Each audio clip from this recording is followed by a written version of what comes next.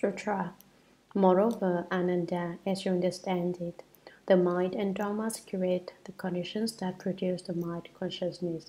Is this consciousness produced because of the mind, such that the mind is its realm, or is it produced because of dharmas, such that dharmas are its realm? Suppose, Ananda, that it were produced because of the mind. In your mind, there certainly must be thoughts. These give expression to your mind. If there are no dharmas before you, the mind does not give rise to anything. Apart from conditions, it has no shape. Thus, what use would the consciousness be? Commentary. Moreover, Ananda, as you understand it, you heard this dharma in the past. The mind and dharmas create the conditions. The organ of your mind and the dust of dharmas together produce conditions that produce the mind consciousness. In the midst of these conditions, the mind consciousness arises. Is this consciousness produced because of the mind? Is it because of the mind that the mind consciousness arises, such that the mind is its realm? Or is it produced because of dharmas? Or is it dharmas that produce the mind consciousness, such that dharmas are its realm? Suppose, Ananda, that it were produced because of the mind. Suppose you say that the mind consciousness is produced because of the mind. In your mind, there certainly must be thoughts. In the organ of your mind, you certainly will have some kind of thinking, and it is these thoughts of yours which give expression to your mind. They bring forth the mind consciousness of the organ of the mind. If there are no dharmas before you means your present thoughts. If you are not thinking, if you haven't any thoughts, the mind does not give rise to anything. In the organ of your mind, there are no defining objects of dharmas, no thoughts, no dharma can arise. Apart from conditions, it has no shape. Apart from these causes and conditions, the mind and the defining objects, the mind consciousness has no shape. There basically is no form or shape because the mind is conditioned by dharmas. So then, what is its appearance? It has none. Apart from the mind that sets its own conditions, there is no form or shape. Thus, what use would the consciousness be? When there is no form or shape, then where is the consciousness? What ability does it have to create its own function as a consciousness? Sutra. Moreover, is your consciousness awareness the same as your mind organ, with its capacity to understand and make distinctions, or is it different? If it were the same as the mind, it would be the mind. How could it be something else that arises? If it were different from the mind, it should thereby be devoid of consciousness. If there were no consciousness, what would it arise from the mind? If there were conditions, how would it differ from the mind? Since it is by nature neither the same nor different, how can a realm be established? Commentary. The Buddha said to Ananda, moreover, is your consciousness awareness the same as your mind organ, with its capacity to understand and make distinctions, or is it different? That is, are the natures of your conscious mind and the organ of your mind the same? If it were the same as the mind, it would be the mind. You may say that the conscious mind is the same as the organ of the mind, but what is the same as the organ of the mind is the organ of the mind and cannot be called the consciousness. How could it be something else that arises? If the mind consciousness is the organ of the mind, how can you say the consciousness arises within the organ of the mind? If it were different from the mind, it should thereby be devoid of consciousness. Different from the mind means the same as defining objects of dharmas. Defining objects of dharmas have no ability to make distinctions. The organ of your mind has the ability to make distinctions. The consciousness also has the ability to make distinctions. If it is different from the mind, if it were produced from the mind, it would not be the same as the mind. If it were not the same, it would have no consciousness. If there were consciousness, if you say there is consciousness, How would it differ from the mind? How can your mind know your own mind, since it is by nature neither the same nor different? Neither nature is possible. How can a realm be established? You say that your consciousness and the organ of the mind are the same, but that doesn't work. You say they are different, but that doesn't work either. Neither case is possible, and since they are impossible, how can you set up a realm in the midst of them and say there is a mind consciousness realm? Sutra. Suppose it were produced because of the mind of the dharmas. None of the dharmas of the world exists apart from the five defining objects. Consider the dharmas of form, the dharmas of sound, the dharmas of smell, the dharmas of taste, and the dharmas of touch. Each has a clearly distinguishable appearance and is matched with one of the five organs. They are not what the mind takes in. Commentary. Suppose it were produced because of dharmas. You may want to say that the mind consciousness is produced because of dharmas, since the mind is conditioned by dharmas. But none of the dharmas of the world exists apart from the five defining objects. The world here refers to the sentient world and the material world. None of the dharmas in these worlds is apart from the two realms of forms, sounds, smells, tastes, and objects of touch. Consider the dharmas of form, the dharmas of sound, the dharmas of smell, the dharma of taste, and the dharmas of touch. You should take a look at them. Each has a clearly distinguishable appearance. Forms, sounds, smells, tastes, and objects of touch all have their own appearances, which are very clear, and is matched with one of the five organs. They are opposite: the eyes, ears, nose, tongue, and body. The five organs are matched with the five defining objects. They are not what the mind takes in. They do not belong to the organ of your mind. Sutra. Suppose your consciousness were indeed produced through a reliance on dharmas. Take a closer look at them now. What does each and every dharma look like? Commentary. Your mind consciousness has no connection with the first five defining objects. Now, suppose your consciousness were indeed produced through a reliance on dharmas.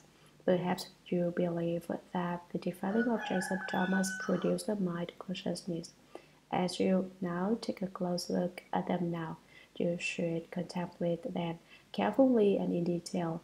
Take a good look, close look. What does each and every dharma look like? What are the dharmas which can produce the mind consciousness like? Are they apparent or are they non-apparent?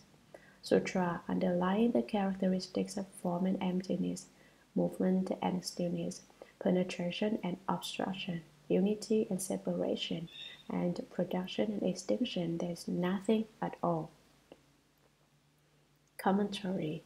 If you depart from the defining objects of form and emptiness, movement and stillness, penetration and obstruction, unity and separation, and production and extinction, these various dharmas, there is nothing at all. Underlying means to have no connection with the dharmas just mentioned. If you depart from these characteristics and break all connections with them, there is nothing at all. No matter how you look at it, it is to be feared you won't come up with anything. The defining objects of dharmas are invisible, so you may look for their appearance, but you cannot find it. Sutra. When there is production, then form, emptiness, and all dharmas are produced. When there is extinction, then form, emptiness, and all dharmas are extinguished. Since what is causes does not exist, if those causes produce the consciousness, what appearance does the consciousness assume? If there is nothing discernible about the consciousness, how can a realm be established for it? Commentary. When there is production, then form, emptiness, and all dharmas are produced. If the dharmas of form, emptiness, and the like mentioned above are produced, they are produced simultaneously. When there is extinction, then form, emptiness, and all dharmas are extinguished. When there is extinction, forms, sounds, smells, tastes, objects of touch, and dramas are all extinguished at the same time. Since what is causal does not exist, if those causes produce the consciousness, what appearance does the consciousness assume? What is causal refers to the defiling objects of dharmas. They are gone. You cannot find them. Since the defiling objects of dharmas are gone, how can there be consciousness? Basically, it does not exist. Basically, the defiling objects of dharmas which are produced haven't any substance or nature of their own. Thus, there where will you go to find the consciousness? The consciousness basically cannot exist either. Suppose the consciousness did exist, what would its appearance be? What is the consciousness like? Does it have an appearance or not? If there is nothing discernible about the consciousness, since it has no appearance that can be found, how can a realm be established for it? The consciousness doesn't even have any characteristics. How can you set up a realm for it? Therefore, the realm of the mind consciousness does not exist either. Sutra, therefore, you should know that as to the mind and dharmas being the conditions that produce the realm of the mind consciousness, none of the three places exist. Thus, the three aspects of the mind, dharmas, and the realm of the mind do not have their origin in causes and conditions, nor do their natures arise spontaneously. Commentary. Therefore, you should know, because of this Ananda, you should understand this principle that as to the mind and dharmas being the conditions that produce the realm of the mind consciousness, none of the three places exists. You basically cannot find the mind realm, and you cannot find the mind consciousness realm, nor can you find a realm of dharmas. These three places among the 18 realms are all non-existent. Thus, the three aspects of the mind, dharmas, and the realm of the mind, the organ of the mind, the defiling objects of dharmas, and the mind consciousness realm, these three do not have their origin in causes and conditions. Basically, they do not belong to what is included among dharmas of cause and conditions, nor do their natures arise spontaneously, nor do they belong to what is said to be spontaneous by adherence to externalist sects. What are they then? The mind, the defiling object of dharmas, and the mind consciousness produced in their midst are all one part of the nature of wonderful true suchness of the treasury of the first come one. Sutra. Ananda said to the Buddha, "World honored one, the first common has often spoken of the mixture and union of causes and conditions, saying that the transformations of everything in the world are created from the mixing and uniting of the four elements." Commentary. Ananda again said to the Buddha, "World honored one, the first come one has often spoken. The first come one, you're always talking about the drama of the mixture and union and the drama of causes and conditions. You say that the transformations of everything in the world again refers to the sentient world and the material world. All kinds of different circumstances and change are created from the mixing and uniting of the four elements. What are the four elements? They are earth, water, fire, and wind. People's bodies are a combination of the four elements. How is it that the body is composed of the four elements? The places in our bodies which are hard and solid belong to the element earth. The warmth in our bodies belongs to the element fire. Saliva, tears, and mucus belong to the element water. Our breath belongs to the element wind. While we are alive, our body is under our control, but after we die, the four elements disperse. The warmth in our bodies returns to the element fire, the moisture returns to the element water, the solids returns to the element earth, our breath returns to the element wind. People do not understand about the body, want to have it in all that it does. What they don't know is that in this way the true nature becomes a slave to a false form.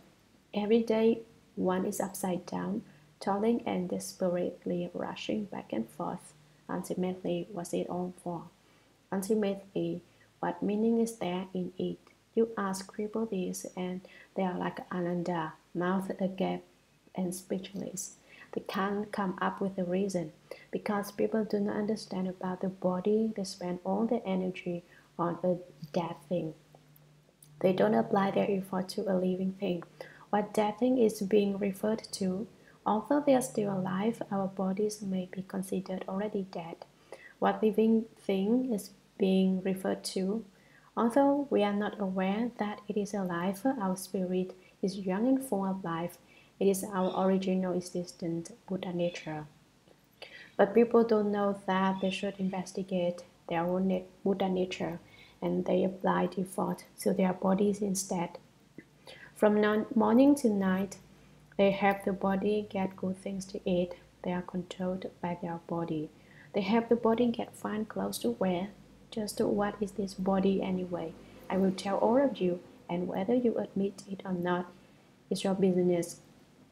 If someone likes to drink wine, then the body becomes a wine sack. If someone likes to eat fine food, then the body becomes a bread basket. If someone likes to wear fine clothing, the body becomes a clothes horse. It isn't anything to grasp onto. Don't look upon it as so important. But you can't put it down. You can't see through it. Though you can't see through it, and though you can't put it down, when you die and the four elements disperse, you will have to see through what you couldn't see through. Time waits for no one. You can never say to time, wait a minute for me, wait a bit. It will not wait. Sutra. Why does a thirst command reject causes and conditions and spontaneity as well? I do not know how to understand your meaning now. Commentary. Buddha, you've said that everything in the world comes forth from and is created from the causes and conditions of the mixing and uniting of the four elements. Why is it now that you say that causes and conditions and spontaneity are all incorrect? Ananda's attachments are quite strong. In the past, he has heard the Buddha explain the principle of causes and conditions. Basically, that was a provisional teaching, a provisional, clever expedient. It was not true and actual. Now the Buddha explains the true and actual Dharma door, and Ananda does not believe it. He firmly believes in the expedient Dharma door that the Buddha explained in the past, and in turn it doubts the true and actual Dharma door. So he asked, why does the first command reject the cause and conditions and spontaneity as well? Buddha, you have criticized causes and conditions and spontaneity and pronounced them incorrect. Isn't that contradicting yourself? You are destroying the very principles which you yourself established. You are refuting your own thesis. I do not know how to understand your meaning now. I don't see what principle this is now. What Dhamma door does it belong to? I don't understand. Sutra, please be so compassionate as to instruct us living beings in the final meaning of the middle way, in the dharmas which are not idle theories. Commentary, please be so compassionate. I now only hope that the Buddha will sympathize with us, bring forth compassion towards us living beings, as to instruct us living beings in the final meaning of the middle way, in the Dharma door which does not joke around. We want an explanation of the truth of the dharmas which are not idle theories. What is meant by idle theories? All the Dharma doors of the provisional vehicle and of the teachings of the externalist sects are called idle theories. The present explanation of the real vehicle, the explanation of the true and actual Dharma door, is called the final meaning of the middle way. The middle way does not fall into emptiness, nor does it fall into existence. The spontaneity taught by externalist sects falls into emptiness. Causes and conditions belong to existence. Now it is neither emptiness nor existence that is being explained. It is the final meaning of the middle way, the Dharma door, which is not an idle theory. Sutra. The world honored one then told Ananda, "You have renounced the small vehicle dogmas of the South-hearers and those enlightened to conditions, and have resolved to diligently seek unsurpassed Bodhi. Because of that, I will now explain the foremost truth to you." Commentary. The world honored one, the Buddha then told Ananda, "You have renounced the small vehicle dogmas of the South-hearers and those enlightened to conditions. You have already decided to renounce the Dharma doors of the two vehicles of the South-hearer and those enlightened to conditions, the dharmas of the agamas, and have resolved to diligently seek unsurpassed Bodhi. You now diligently seek the unsurpassed way to enlightenment, the Dharma of the Bodhisattva. Because of that, I will now explain the foremost truth to you.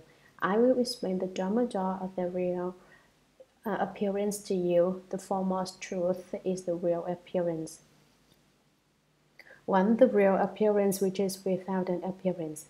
2. The real appearance, which is not without an appearance. 3. The real appearance, which is without an appearance and yet not without an appearance. Although they are said to be three kinds, they are one kind, the real appearance. The real appearance has no appearance, and yet there is nothing which does not appear. Within this is the principle of true emptiness and wonderful existence.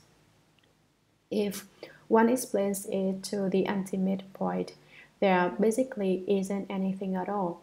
Yet within that nothing at all, there is everything. So nothing at all is true emptiness, and the existence of everything is a wonderful existence. The principle now being explained will lead to an explanation of the seven elements: earth, water, fire, wind, emptiness, perception, and consciousness, as pervading the Dharma realm, the 5 skandhas, the 6 entrances, the 12 places, the 18 realms discussed before, explained the wonderful true suchness nature of the treasury of the first common, but it was not said that they pervaded the Dharma realm. Sutra. Why do you still bind yourself up in the idle theories and false thoughts current among people of the world? Commentary. The Buddha said to Ananda, "You have just decided to renounce the Dharma doors of the small vehicle to bring forth the result for the great vehicle, the Bodhisattva vehicle, and to seek unsurpassed Bodhi. Therefore, I will instruct you in the principle of the real appearance." Why? The tone here is one of accusation. Do you still bind yourself up in the idle theories, the world explanation of doctrines which are not true, and false thoughts current among people of the world? It's just as if you took a rope and tied yourself up with it. You cannot get free. You cannot be liberated. Why do you want to be like that? What I'm explaining to you is the foremost truth. Why is it you still don't understand? Sutra. Although you are very learned, you are like someone who can discuss medicines but cannot distinguish the real medicine when it is placed before you. The first command says that you are truly pitiful. Commentary. Although you are very learned, Ananda, although you have a strong memory and have memorized many sutras, you are like someone who can discuss medicines. You are learned, but what is it like? You are like someone who can recite the medicine text and can say which medicines cure which illnesses and which medicines have what effect, like someone who can recite the Yao Xing Fu. You, too, have memorized well, but you are like someone who cannot distinguish a real medicine when it is placed before you. When you see the true medicine, you don't recognize it. You cannot tell if it's the true one. Why can't you make these distinctions? Because all you do is advocate intellectual doctrine. You can talk about it very well, but when you investigate the truth, you don't understand. The first command says that you are truly pitiful.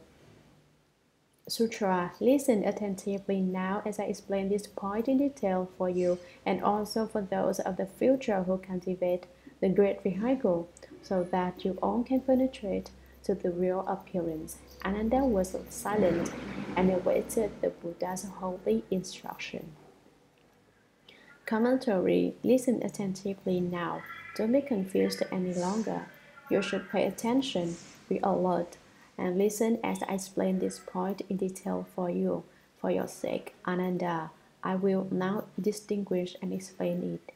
I will divide and categorize and explain it for you in great detail, and also for those of the future. You and I here are included among those of the future.